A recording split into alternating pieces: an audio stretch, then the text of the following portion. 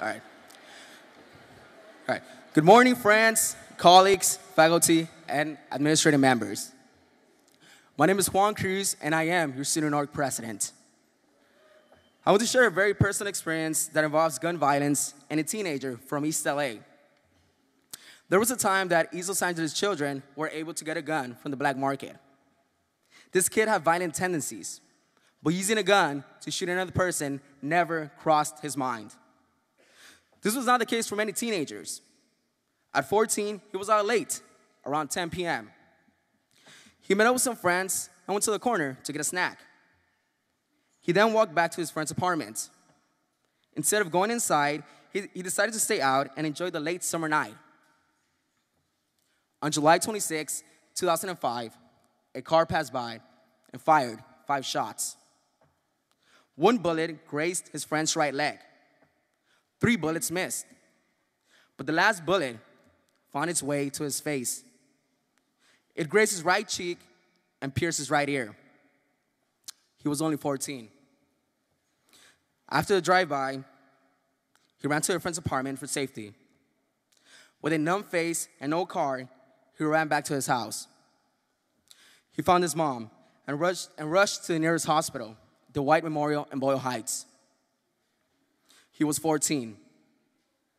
His life could have been taken, but by luck, he was given a second chance to live. Now that young man stands here before you. I was that kid. I was that kid who got lucky. Yet this is not the case for many Americans who have been victims of gun violence. This was not the case in Sandy Hook Elementary School. This was not the case in San Bernardino. This is not the case in the inner city where minorities continue to be shot dead because of easy gun accessibility. As a nation, we must work together to push Congress to close these loopholes. Many cynics state that California has strict gun laws, yet so many people are able to get guns.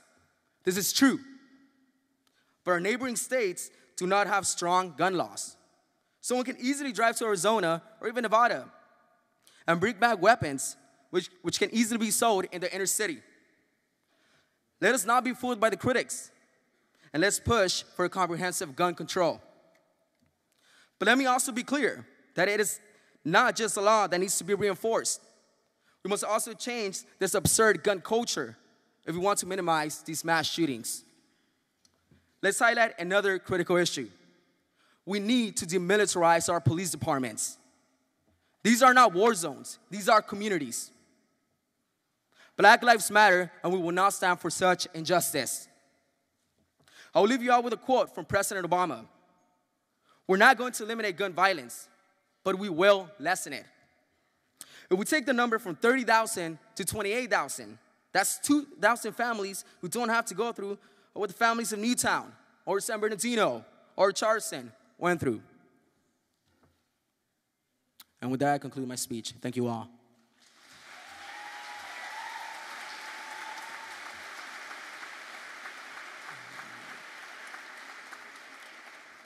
I would now like to welcome your student org Vice President, Erica Novoa.